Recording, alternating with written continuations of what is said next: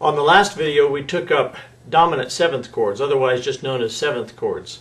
We had worked through the basics first. We had worked through the triads such as major, minor, diminished, and augmented, and then sixth and minor sixth, and then last time we took up seventh chords.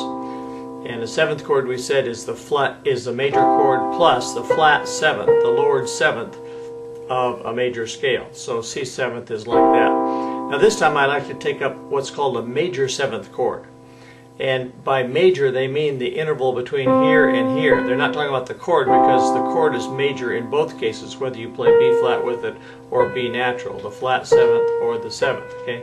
So MAJ seventh is a symbol you'll see in sheet music, and it means that. In other words, the seventh note of the scale plus the major chord. So here's C, and the seventh note of the C scale, 1, 2, 3, 4, 5, 6, 7 is B, isn't it? So if you play that together, you have that sound. Now you hear a lot of that in contemporary music because it has a nice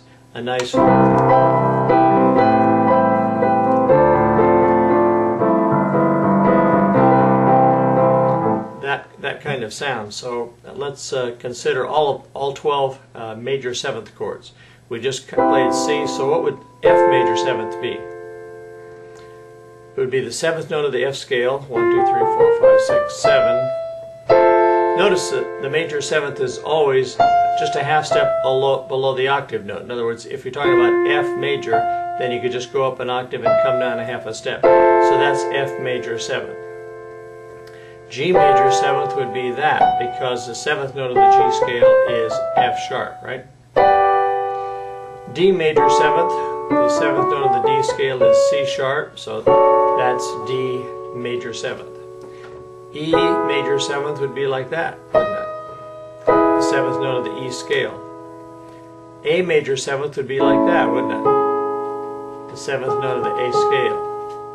D flat major seventh would be like that, the seventh note of the D flat scale. E flat major seventh would be like that. A flat major seventh would be like that. G flat major seventh would be like that. B major seventh would be that. And B flat seventh would be that. So it's very, very simple. You simply play the major triad and then add the seventh degree of the scale to it, and that gives you a major seventh. Now next time we'll take a minor seventh, and that's a different animal entirely, but that's called a major seventh. So far we've covered two kinds of seventh, a regular seventh, or also known as a dominant seventh, or a major seventh, okay? And then there's a couple more that we're going to take up as well.